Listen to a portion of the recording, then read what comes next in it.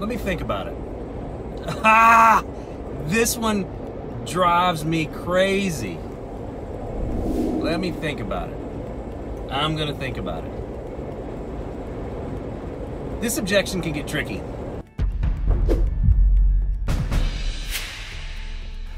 Do they really need to think about it? Or are they afraid they're just gonna hurt your feelings? I think most of the time they feel literally like they're gonna hurt your feelings, so they kind of want to tell just a little white lie, right? That maybe you didn't bond for some reason. The pricing that you discussed is just way out of whack, or maybe even your terms were, questionable. But instead of them saying, "Hey, yeah, it's just out of our price point, doesn't make sense, we don't want to move forward," or "We really don't feel comfortable working with your company," or "Yeah, the terms that you're coming up with just don't sit with us well, so we'd like to explore other options," which, another video altogether. Let me go back 15 years. Customer would call, I'd run right out there, sometimes even leaving dinner. "Hey, I gotta go get this one. Need to put food on the table, right?" And I'd get out there and it's what we call the tap dance, and I'd tap dance and I would sell enthusiastically. I just knew that I could convince them. And then after all of that, they would tell me that they were gonna think about it. And I would believe them, absolutely, but why would they lie to me? All right, they're gonna think about it. So I'd go home and I'd tell the wife, "Hey, they're just thinking about this one. Feels good, got it locked down, gave them a great price.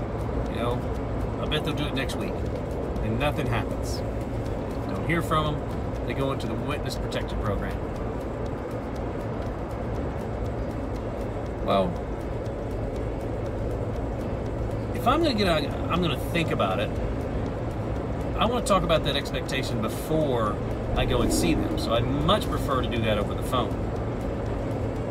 And we can talk about consultation fees, and it's one of those things. If you got a buttload of leads coming in, consultations make sense. But maybe if you don't have a lot of work going on, it might change things a little bit. But you still need to have an open, honest, candid conversation with the client to see what's going to happen next. So use a little word track like, "All right, say you need to think about that, makes sense. So one more question, if you got a few minutes. Let's say, for instance, I'm standing in your space and I bring up these same numbers. I design everything that you want. Everything makes sense. We explained it. You're on board. Your significant other's on board. What's going to happen next?" Just wait. Don't say anything. See what's going to happen.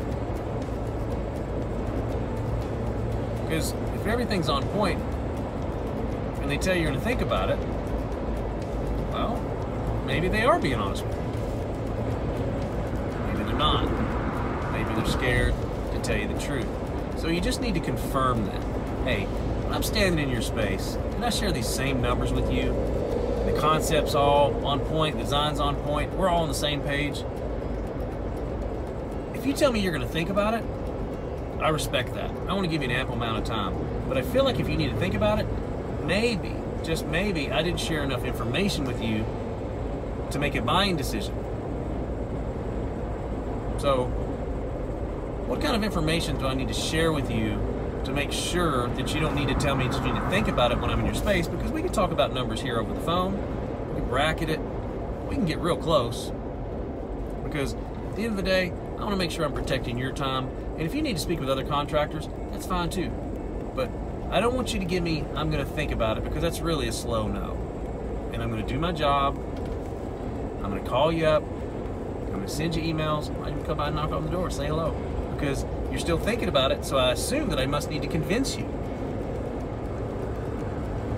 So when a customer gives you, "I'm going to think about it," bring up some things like, "Hey, what is it that you need to think about? Maybe I can help you through that process. Sometimes this can be daunting, and maybe I could share a little more information with you to make this process easy for you. How can I help with that?"